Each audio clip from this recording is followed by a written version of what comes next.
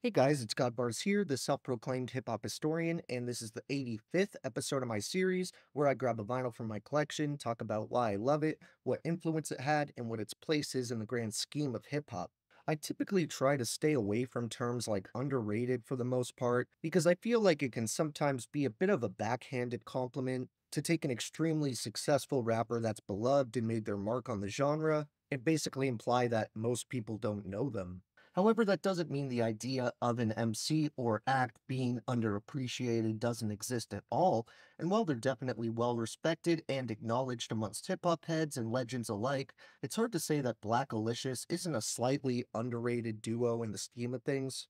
The two members in this innovative outfit included another legend we unfortunately lost in the 2020s, the lyrical wizard Gift of Gab, along with the incredibly creative and idiosyncratic producer and DJ Chief Excel. One of their biggest claims to fame came in the late 90s when they released the tongue-twisting alphabetic aerobatics, which gained some recognition again in the social media age when Daniel Radcliffe rapped over it on one of the late-night talk shows. I actually remember my sister being super into it at the time, but she had the same impression a lot of the comments leave, which is, "Whoa, Harry Potter can rap."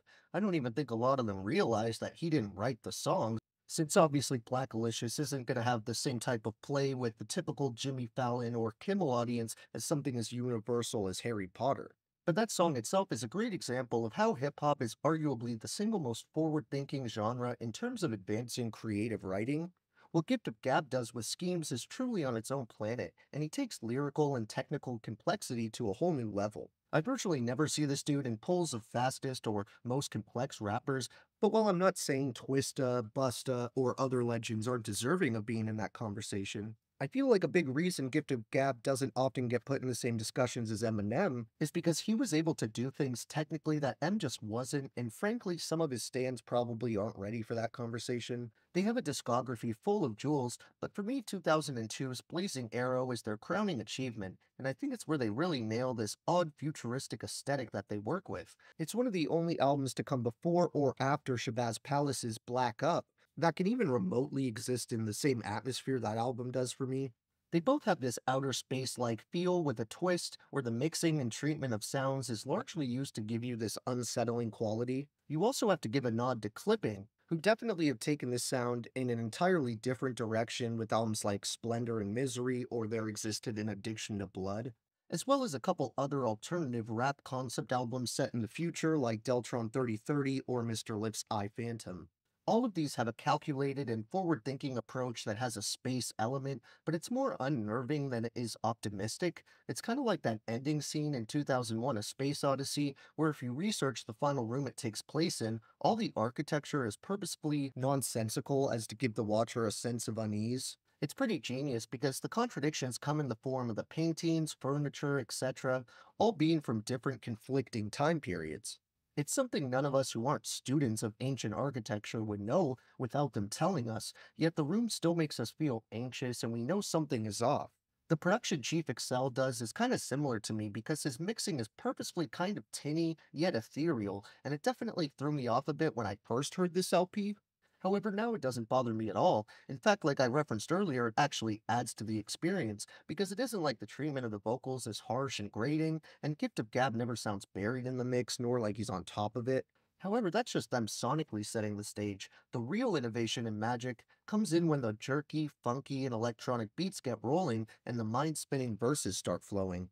To give you a small sample of the inhuman material Gift of Gab would deliver at 20 bars a second, I have to slow down his verse on the title track just to even read it.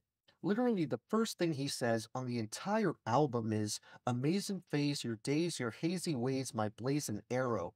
The rays that range from Asia way to Rio de Janeiro. A craze you crave, but work today's the day that in a major way I'll make you say, oh look, he saved the day and also paved the way, rocking my crew like razor blades today, and days away from now okay, I'm like a laser ray keeping the stains away, and dangerous ways rapping the phrase that pays, all things just ain't a phase, but ageless ways a cagey great displays. Yo, hey, this ain't a game, so stays awake, 'cause if you came to play, you'll all behave insane. After we change the game, it won't remain the same." If you still aren't impressed with that, check out a song like Chemical Calisthenics, where Gift of Gab crosses over into bus driver territory. with some insanely risky and avant-garde choices, but they completely pay off. Here, Excel is proving himself as one of the most forward-thinking and experimental producers in the game by changing the tempo and BPM constantly within the same song, which Gift of Gab doesn't miss a beat of. He'll rap along with the rhythm at times and deliver choppy, segmented bars that synchronize with the drum stabs, and honestly, anyone who's able to listen to this song and still think hip-hop and rap music aren't art or music has a hole in their head. Even when they aren't pushing the absolute boundary of your imagination, they're still delivering high concept, witty tracks with instrumentals that range from funky and bouncy to more cold and rigid. While Chief Excel is the main mastermind behind the boards, there's actually some more hip hop royalty that assist with Blazing Arrow's production. These include Questlove of The Roots, DJ Shadow, High Tech, Ben Harper, and Cut Chemist, who's also one of the features listed here. The rest of the legends who make appearances are Gil Scott Heron, Lateef the Truth Speaker, Kiki Wyatt, Ben Harper, Jaguar Wright, Lifesavers, Zach De La Roca, Saul Williams, Lyrics Born, Charlie 2NA of Jurassic 5, as well as Rocka and DJ Babu of Dilated Peoples. My top 3 favorite songs here would probably have to be Green Light, Now Begin, Make You Feel That Way, and Chemical Calisthenics.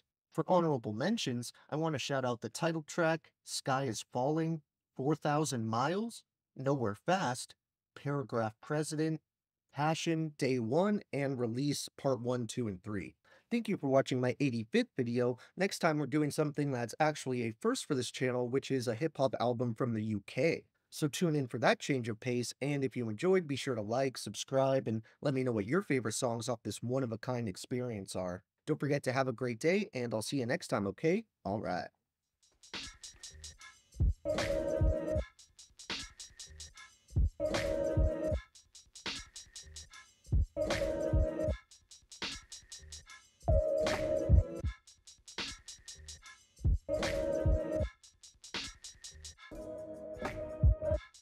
I'm holler at your homeboy. Imitators idolize, I intimidate. In an instant, I'll rise in an irate state. Juiced on my jams like Jerry Curls, jocking joints.